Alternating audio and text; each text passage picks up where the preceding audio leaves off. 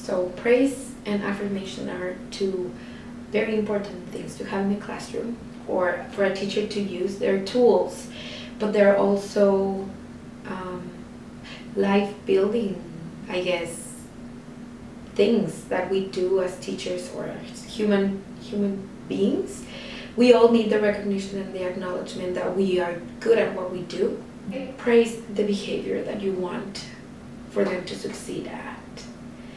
The good jobs, the awesome, and all of that is good when it's accompanied by the actual praise to the behavior.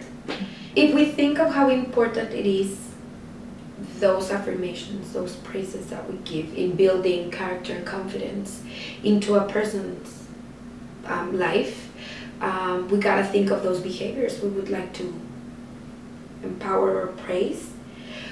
The behaviors I believe are my suggestions to look for, or that we think build that character that leads them to the real world out there, would be to foster perseverance. If you have a member of the club who's striving and trying and has a hard time reading but still never gives up, I would definitely say, you know what, I feel, I admire your bravery into trying and knowing that.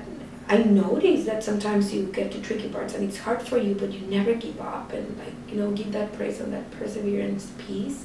I would also give praise on being respectful, as part of a group, the way we behave and we listen to others, we participate, we speak and give our thoughts and ideas.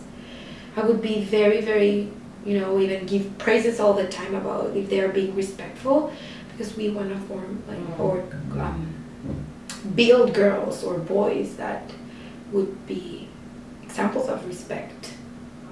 I would say active listeners and participants. That would be a behavior that I would love to have in a group where conversations are happening.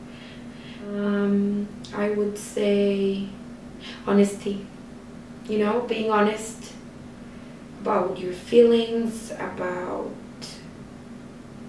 what you believe in, maybe being honest about the struggles we live in, so that we can create a community and connect with each other.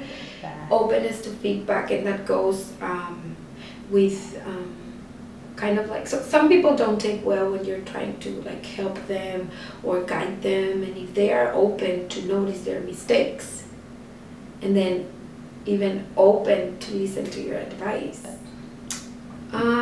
Participation is also a behavior you want when you are having a session, I guess, because that participation will give you feedback and will give you a sense of what they need. And not only you want for them to participate with honesty and with coming from what they have or they need, so that you can read them and then give them what they need. I guess also the attitude would be a behavior to praise when it's the right attitude and they're engaged in what you're doing, and do it right away.